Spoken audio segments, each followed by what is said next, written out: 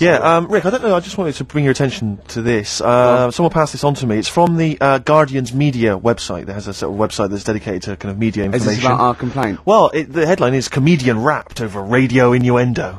Right. Jessica Hodgson has written the article. Are you familiar with this? Have you seen Well, this? be careful now, because we actually got a complaint, and a lot of people don't know this, we got a complaint upheld, and well, all of this we're very sorry, we didn't mean to offend, and it was a while ago, so we are going to be very careful. Carl's getting very nervous. We're just going to read out, we're not going to editorialise, Carl, we're just going to read out what the Guardian printed about us, alright?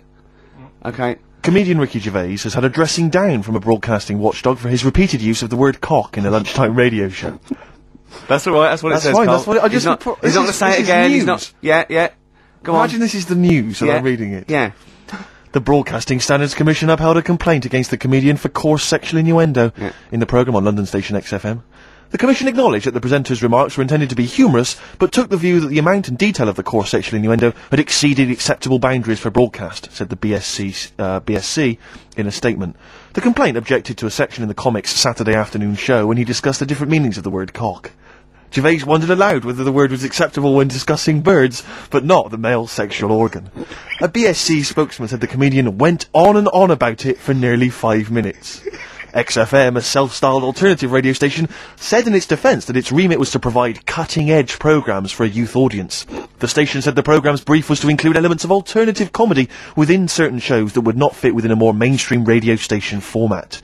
In this particular show, it was not the presenter's intention to shock when they took a humorous look at how the English language could be construed in different ways within different contexts.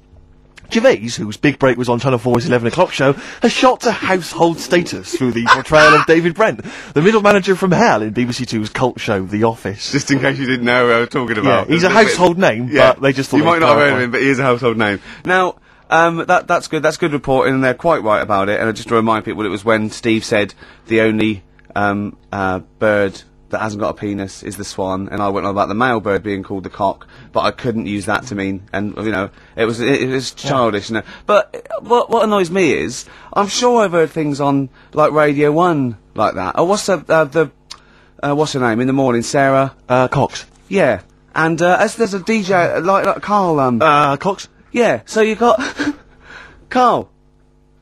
What's the matter? I'm just saying. You're just saying there's a pair of DJs on, yeah, but you know. we've done this. And what are you talking about? We're just talking about names.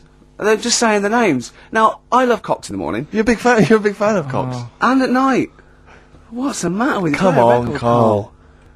Rick, I'm worried we're getting a little bit highbrow. Do you reckon? Have you got any knob gags you could do quickly? Because I'm just thinking we're switching. There's a lot of people that are going to be turning off. I mean, currently on Capital FM, Chris Tarrant and Dr. Neil Fox together at last. The partnership we've always wanted. They said it would never happen. Do you know what I'd like to see together?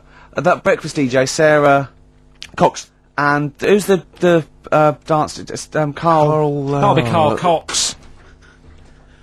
Carl, please, why are you getting suddenly saying these rude words? We've been reprimanded once, Carl. Don't say please. that, and don't say it so aggressively, because it sounds like you're saying Cox aggressively. Come on, we've been reprimanded. Yeah. All right, just don't use language like that. It's annoying me. Come on. Why is it annoying you? Because we're talking about DJs. That's their names. But you try to be clever. I hardly think that's clever. You've given me a yeah, if that's my best attempt at being clever. I've got rubbish homework this week. Okay, he's really upset about really this. Upset.